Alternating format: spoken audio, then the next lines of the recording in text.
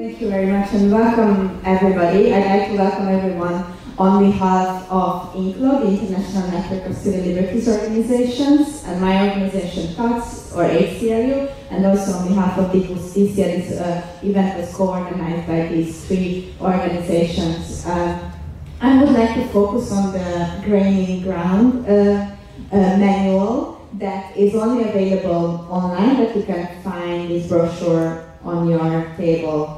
The Gaining Ground manual addresses the all too familiar phenomenon, the shrinking civic space, from a very practical point of view. So our aim was to, can you hear me like this actually? Okay. So our aim was to collect and organize the different threats that civil society organizations face around the globe, and also provide practical answers to them. Collect all the good practices that are available in a manual and provide that to civil society around the globe.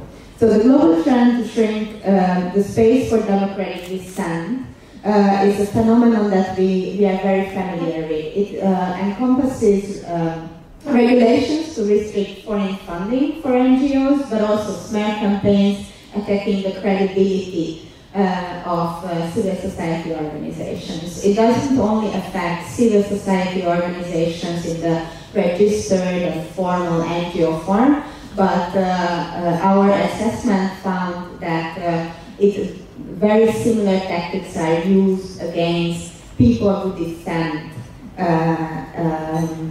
in the countries where it's prevalent. According to the Civicus Monitor tracks the changes regarding civic space globally, regionally, and nationally. So according to the Civicus Monitor, in 2017, 109 countries have closed, repressed, or obstructed civic space. That means that 82% of the world's population live in a country where the civic space, the space for dissent, the space for active participation, is somehow obstructed or even closed. So this is the phenomenon that we addressed in this manual, and we identified 5 types of threats. One is the new and restrictive reporting regulations. We are familiar with this from our 2017 anti-NGO law that requires organizations to publish on their website and on their publications that they would be foreign funding. And the different tactics that we addressed are organized under the name to comply or not to comply. There are different approaches to that, whether you comply with the excessive reporting regulations. The second threat is the interference with NGOs and intimidation of staff. How do you respond to that? And one response is the enhancing the digital security of the organization or within the organization. And the third threat that we identified is arbitrary legal action and providing foreign funding. So in the manual we discuss forming alternative organizational structures that allow organizations to mitigate these type of threats. And the first 3 threats are more of defensive nature. They are more inward-looking. They are more focusing on how to protect yourself. While the 4th and the 5th threat and the accompanying tactic is more forward-looking, is more looking about how to solve the situation and reflect on our practices, and also it builds on the ability to learn from mistakes and understand the possible shortcomings of the civic space or the civic sector. So the 4th threat is called NGO sector-wide assault, and the possible answer to it is forming alliances. One of the case studies is from our Kenyan partner in INCLO.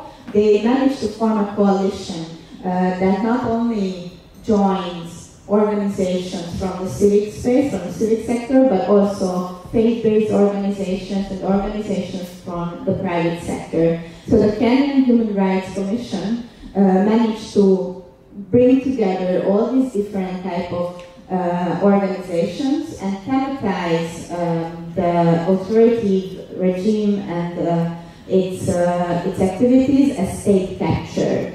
They also say that the memory of a former repressive regime helped them in addressing the situation and forming the alliance. So the memory of a former repressive regime was helpful in bringing together all these different type of actors and develop the state capture narrative that helped them to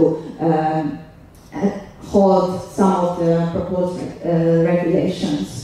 And the fifth thread, and that brings us together, brings us closer to the topic of today's event, is about delegitimization, delegitimized through claims of foreign funding and no local constituency. This basically touches on the legitimacy of the organizations and the legitimacy that is coming from the symbolic power of civil society. The power that civil society organizations have are not an economic power, but it comes from our values, from our moral, from our mission that we are standing up for the vulnerable, and this threatens this very legitimacy that is coming from that. So a possible answer is reshaping public perception and building constituency. And let me give one of our examples at HCLU about the possible way to address this threat.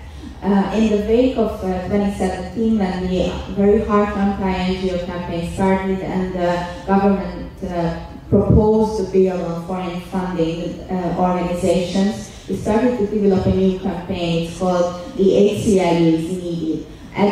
At the beginning, we really used this hashtag to communicate about our success stories, but it quickly became a comprehensive communication campaign in which we wanted to lay out our values, show who we are and what we believe in, and also the clients that are reporting about why they need the HCLU, why the HCLU is important for them.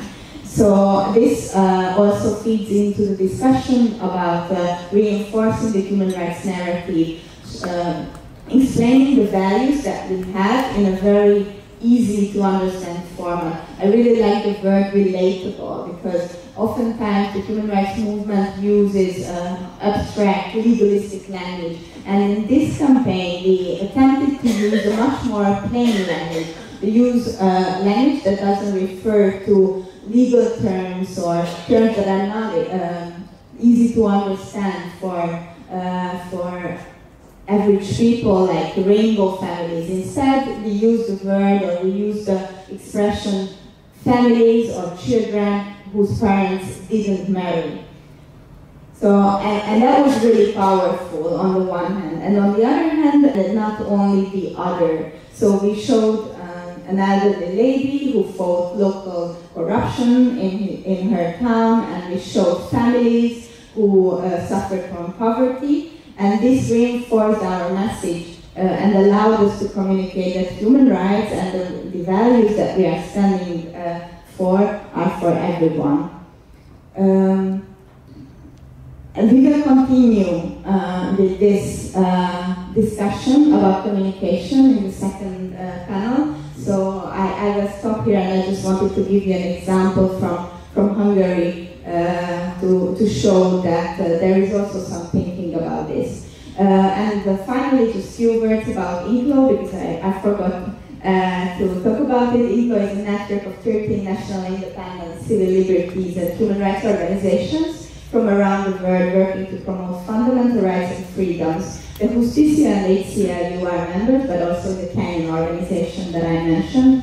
And we came together to bridge our local work with the international work, and one of the outcomes is the manual that I discussed. Thank you very much.